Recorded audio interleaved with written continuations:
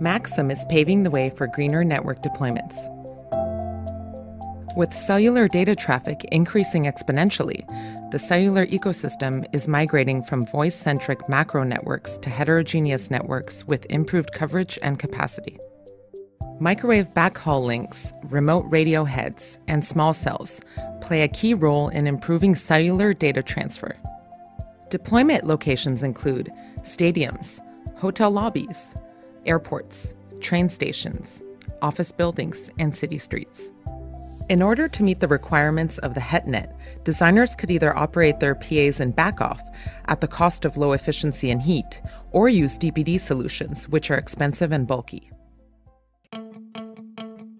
Introducing Maxim's breakthrough RFPA linearization technology. SC1894 is widely deployed in millions of base stations. SC2200 is a newly released device providing dual-channel linearization. Key benefits include high power amplifier efficiency operation of up to 50%, Class A, AB, and Doherty amplifier support with a wide range of technologies such as LD-MOS, GaN, and GaAs. Simple design enabling fast time to market and development of platform solutions, and low power consumption at 1.2 watts for SC1894 and 1.9 watts for SC2200.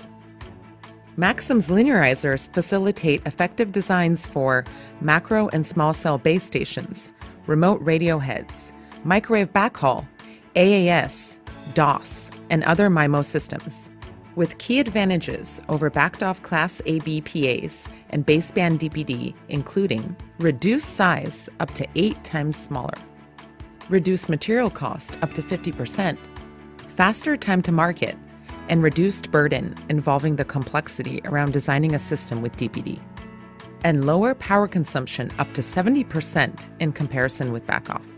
It's no surprise that more and more customers are implementing Maxim's linearizers in their designs. This chart displays the power savings you can achieve with SC2200 for a 5-watt system.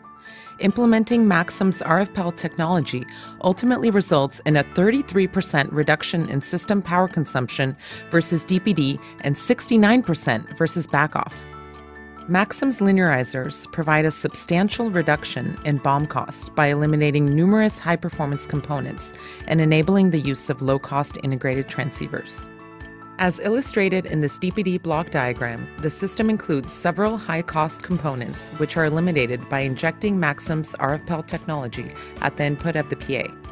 This results in up to a 50% reduction in BOM cost, making it the lowest cost option for CISO and MIMO systems. Now let's move into the lab to the spectrum analyzer, which shows the ACLR improvement you can achieve with Maxim's predistortion technology. When linearization is turned on, we see a greater than 20 dB improvement, which not only meets out-of-band emission requirements, but also provides plenty of margin to compensate for process variation. To learn more about Maxim's RFPAL solutions, visit maximintegrated.com.